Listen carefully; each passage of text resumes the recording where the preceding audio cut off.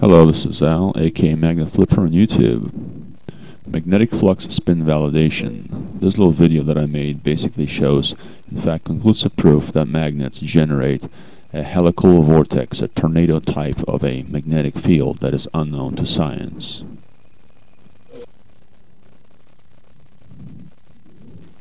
What I have here is basically a magnet, a chrome-plated neodymium magnet sitting in water, sitting on a metal plate with a little tiny insulator that's sitting on.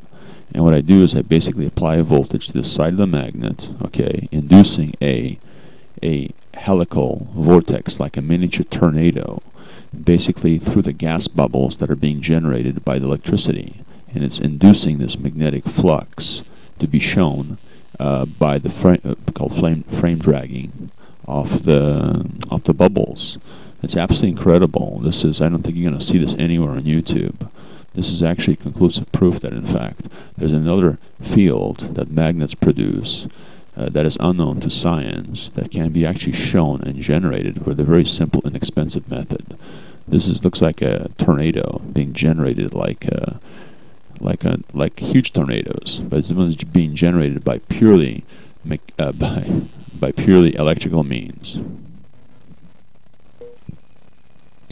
Here is this is basically rotating counterclockwise. The other video clip was showing clockwise rotation. It's absolutely incredible, and hopefully you'll be able to duplicate this. It's basically a very simple electrolyzer that can show this effect. Here, I reverse the polarity of the magnet. I flipped it upside down, and I apply a voltage to it.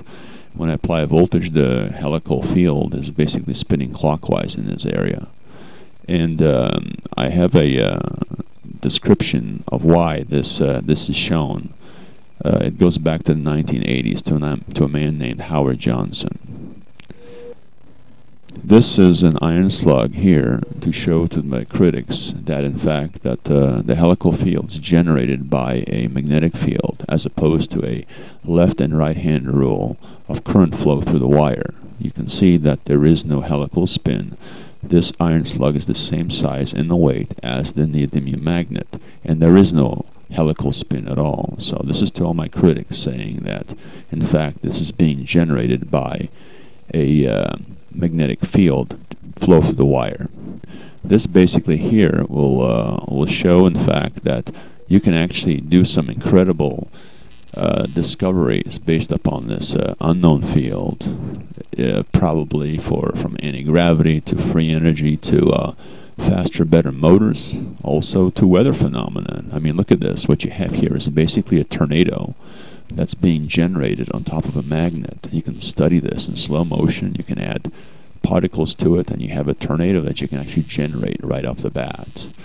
And the science is virtually unaware that this magnetic field actually exists. I've never seen this anywhere on YouTube or any type of an explanation of how this happens.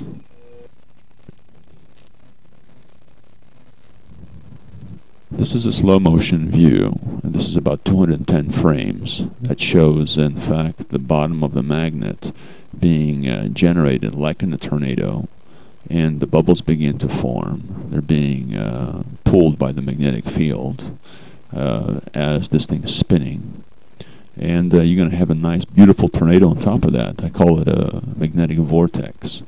And if you do a search on magnetic vortex, the only thing that's out there is that was discovered by the Germans in the University of Munich in January of this year. And basically, it's revolutionary what they discovered. This only validates the fact that you can actually have a helical spin. And I'm suspecting that the helical spins are everywhere. They're underpinning of the part of the universe that scientists is talking about.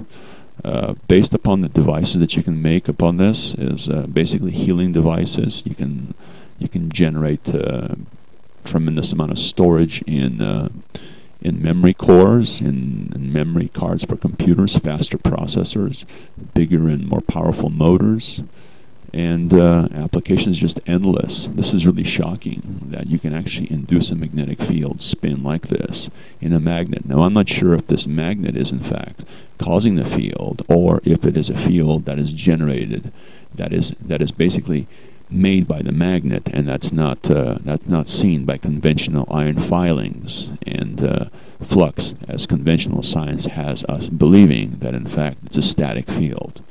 This is really a dynamic field. I'm going to let you watch this a little bit more, and please read the captions toward the end of the video because they're extremely important.